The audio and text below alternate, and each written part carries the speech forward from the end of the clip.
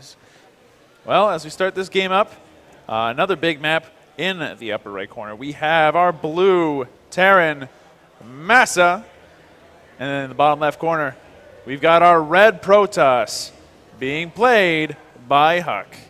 And as things start up, we've got a pylon being built in behind the mineral field. We've got a supply depot being built behind the mineral field. The placement, again, you mentioned in the last game, is just kind of a novelty. It's one of those things. It's like, yeah, you can build it practically anywhere in a matchup like this. But why would you build it behind the mineral fields, typically? He could use it to block things getting in and out. Like if sometimes a zealot will try and stick itself between these. It's not, again, that likely in a PvT. So this one, again, is more just that's kind of where he put it. However, on Huck's side of things, again, this can actually be used to help kind of rustle in a Reaper if it tries to go around. If you make a wall there, then it's harder. So Protoss does often like to clutter up the back to make it harder for a Reaper, harder for drops, things like that. The added benefit that I just thought of as well is that it also allows for later on placement of photon cannons if he suspects that that's a thing right that there he in the needs. middle, because that will be in the range. So yeah, it makes it a very efficient place to do it. Kind of reminds me of the Undead from Warcraft 3 placing like a ziggurat back there for the frozen dragon. But that's a different game from a different time, like a decade ago. Anyway, we've got the barracks being built up here by MaSa. Do you think he's going to go for that Reaper again, or do you think that in a big map like this, maybe he'll decide to do what he did in the first game? The gas timing aligns with it, but yeah, okay, he is. Yep. Yeah, you can usually tell, although he did in the first game too, he had 50 gas right when the barracks finished and he didn't make one. Yeah. So you can usually tell by the timing of the gas what the Terran's going to do, but he deviated from that originally. Yeah, and that deviation, I think, ended up being useful because they surprised the Mothership Core. And, yeah, and here's kind of, again, that construction of the wall to catch a Reaper over behind Huck's base. And the Reaper is almost done. It is now finished being built. Where is it going to go? It seems like it's running across the map, so this time... Oh, wait. Nope, never mind. It's going off to the left. So, again, the Reaper going to be a great scouting unit, but it's not going to be all that useful for offense. As the Mothership Core coming out on time to be able to defend against anything that's going, hey, you know what, I'm going to get rid of those probes. Yeah, now Huck, this time around, he's putting a pylon in his main base that's kind of really off to the side. Why would one do that? So one would do that because he wants, when MaSa comes in, if he gets a look around the base, he wants to see that there's only 2 pylons, potentially not see this one, and then think there must be a 3rd pylon somewhere else on the map you're proxying again. Now so that's he wants sneaky. him to come to that conclusion, but unfortunately he won't even get in there. Well, maybe fortunately or unfortunately, he won't get in to really see that, but that's just one of those like little things. It will also, because it's over there, it spots for drops later, so it serves multiple useful purposes, but even just causing that like momentary, oh, something's missing, feeling can cause someone to do the wrong thing. And in this case, that is causing MaSa to just build more Marines right out of the gate. And going into starports. You know, the usual, really. Yeah. On the Protoss side, Huck is building a Stargate. Now, why build a Stargate? On a big map like this, to me it is a little bit less effective, but oracles still are really good. So if you could get into a mineral line, that's still something that is very valuable. And it looks like with this proxy pylon up, maybe he's looking to do that as part of an aggression. There is a build wherein you make oracles, but if they're not meant to harass the mineral line, they're meant to focus down troops at the front or the bunkers at the front, or along with the rest of your army. So that's a potential thing, given that he's also placed a forward pylon. But we'll see. He's actually getting a Phoenix. Oh, another potential thing is that Reaper going to bite it. Yeah. It's very low HP. It's going to finally see the Stargate. So, you know, welcome. Enjoy the Stargate. I hope you enjoy the Stargate program here in Huck's base. They're going to start going ahead and ploinking out these probes. As they start to run away, he finally gets one of them with that Reaper at least. And the Sentry's going to come in, is going to start dealing some damage. It's going to finally end up killing the Reaper. But the Reaper, having scouted some really important tech. Exactly. And Huck was actually trying to hide. Like, as soon as he made, I knew he was going to do that. He made the Phoenix, and then he ran it off to the side and started an Oracle. Okay. Because an Oracle's more normal. Okay. But now as soon as he couldn't see anymore, he canceled the Oracle and made another Phoenix. So why build a Phoenix over an Oracle? Because we talked about how the Oracle might not be the best move in this case, and now he's got Phoenixes just doing their dance. Largely for this, which is Phoenix are just crazy anti-drop control, as they'll be able to catch this. And later on into the game, if they go into Colossus, they're just deadly. So he will likely catch this drop here. Oh, it won't be enough to stop it, though. In come the Widow Mines. You can pick it up. Yeah. Oh, that's too bad. Okay. So the Phoenix proving to be far more versatile than I initially had thought. Really good micro on Huck's part. Yeah, that takes some micro to pick it up, especially in your own mineral line where you might click on the wrong thing. But yeah, it's that's a very useful quality for them as well. So it's really good at shutting all of this down, and I don't know how the hell this... What? I don't know how the hell that got in there, but there is a probe in the base. And it's going to build a pylon. I legitimately don't know how it got in there. Well, it's going to get scouted out by a Widow Mine right now, and I have a feeling that that will no longer be the case for very long. Down goes the probe. The pylon itself is going to take enough damage that it's not going to end up doing anything. On the flip side, however, those Marines are going to be dealing with that pylon while these Stalkers start doing some damage to the expansion. They're going to take out one SCV, two SCVs. This third SCV, there it goes. Stalker goes down, but for the amount of SCVs that they took out, that's all right, I think. Now they're going to do some more damage. Down goes another SCV. That's 4 for Stalker. In comes the Phoenix. They're going to go around and pick up what? SCV there, and then try and take the medevac out. And then on the flip side, they're just going to start being annoying again. The Stalkers going in and harassing. They're going to take out another Marine for nothing. Out comes another Phoenix to start doing some damage here. The Stalkers are just being an absolute nuisance. This micro is cutting them to shreds. Without the medevac, those Terran units are absolutely the squishiest things I've ever seen. Stalkers doing some even some more damage. In come the Phoenixes. They're going to pick up a couple of these Marines and just take them out immediately afterward. Now the SCVs in the natural are running for their lives. Up come a couple more pickups. The Marines are doing some damage. They're going to pick off 2 Phoenixes. The Zealots are coming in as well to help tank a little bit. The Stalkers are going to do some real damage. The SCVs are coming out. You know that when the SCVs are coming out, that you're going to have a bad game. Huck has not even used a ton of his resources. He's just sitting there pretty with 1,000 of them as he starts to spend them now to start reinforcing his lines. Out comes a Marauder. One Marauder not going to be enough all on its own. The medevac going to help heal up these units, though, and that's going to be enough of that particular assault. The natural expansion is still alive, but at what cost? That was a hugely valuable assault out of Huck, and that's going to put him in the lead for now. Yeah, he's definitely kind of got a stranglehold here for a bit, although he's lost a lot of that superior Phoenix fighting, and could he lose another here potentially?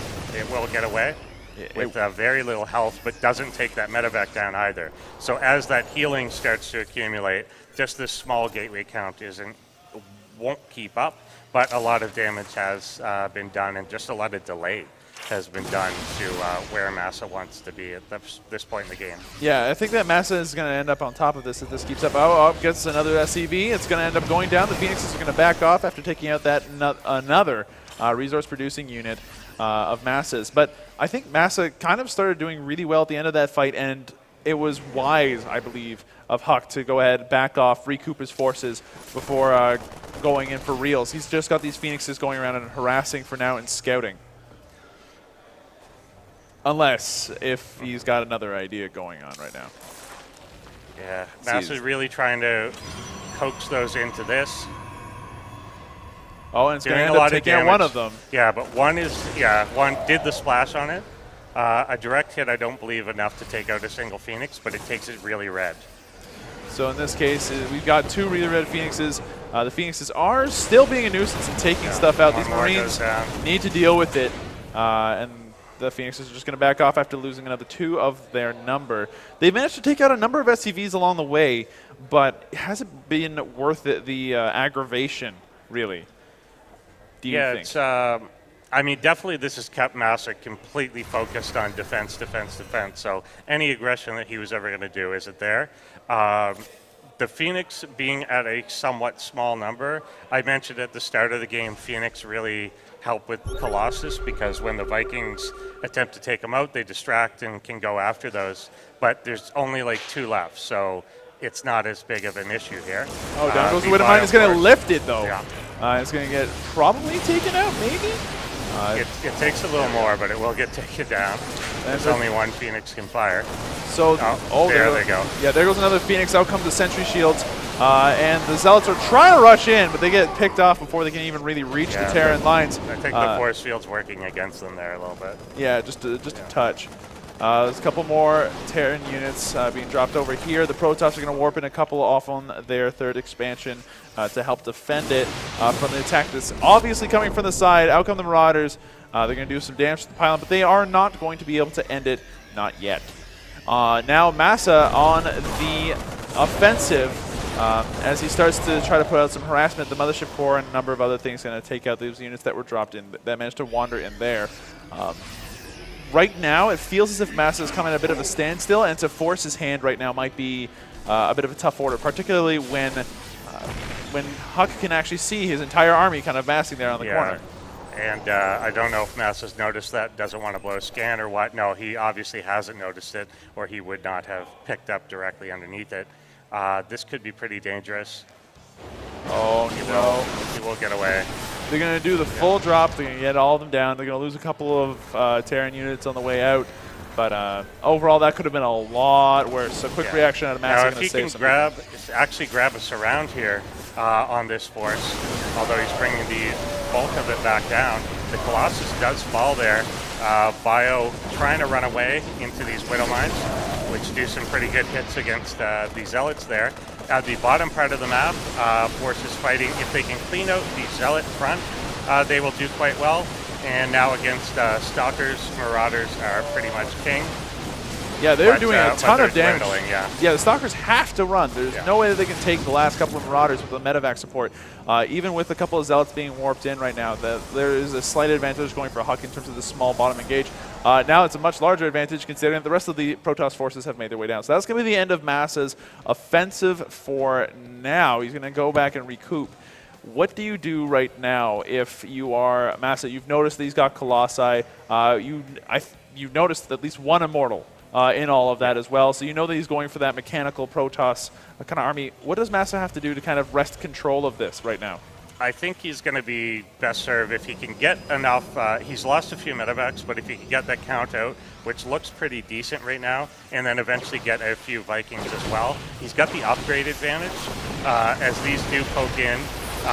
Force fields here this time quite effective, but will keep the Zealots out against the second wave of forces. And Colossus coming in the back. Yeah, things looking actually pretty decent for the Terran units. So they managed to pick up a bunch of Zealots for free. Now the damage comes out. Lots of pain being dished to these Terrans as the Colossi finally get their hands on them. And a ton of Zealots are warped in from the sneaky pylon being lifted onto the cliff there. And this fight has gone completely haywire as the Colossi finally moves back upstairs. The Terrans actually come out on top of that particular engagement. And he's going to try and chase down this Colossus with the boost on the medevac. Will drop Marauders down. If he can take that out, and he does, that is a huge pickup there. Yeah, that pylon almost swung the fight in Protoss' favor, but not quite able to do so.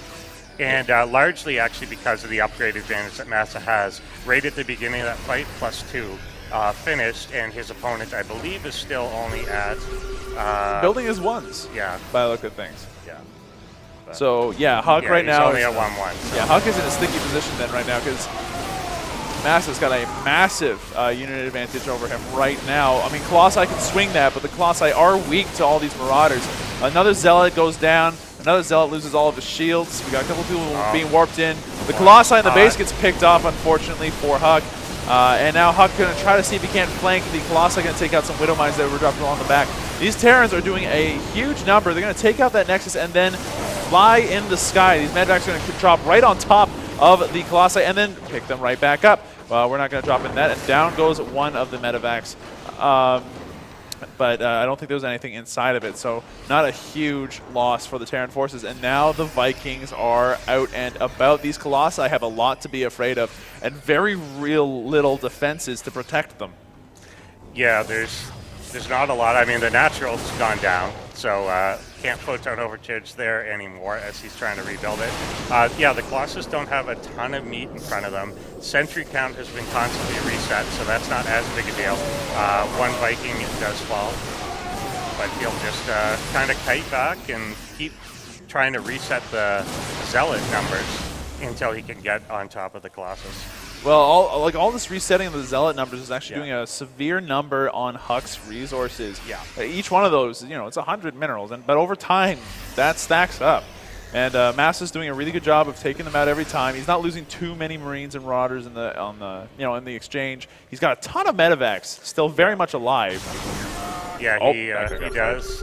He's also almost about to finish +3 attack, which will be quite large against this. Now that's going to really hurt. Oh, that guy got absolutely fried as well. Kentucky Fried Terran, not exactly my favorite restaurant to eat at. I wouldn't recommend it. Tastes awful. But Protoss, obviously a fan who can tell, what's up with alien taste. Right now, these medevacs are moving around the top end. I'm not sure if Huck knows this. Yeah, I don't think he does, and I think he's planning to drop. I don't know what he's doing, actually. I think he was thinking of dropping just down there and killing off like the Robo and maybe the Nexus again.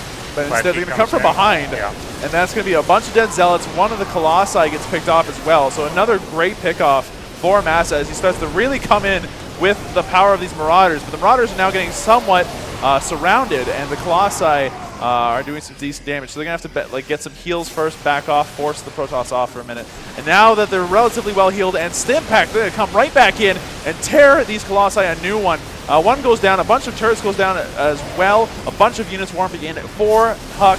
He's doing his best. Down goes his Colossus though, and these Marauders still very much alive with a Viking or two to go ahead and back them up. Now we got some Stalkers moving to the side, but it's too much. It's too much. And MaSa's going to take his game two. In this game 3. Now, very evenly matched. Yeah, and I don't know, Huck's last message there was like GG grats. I don't know whether he thinks that was a best of 3 or it is not. It is not. It is in fact a best of 5. So there's MaSa's got up and they're shaking hands, and MaSa, go sit down.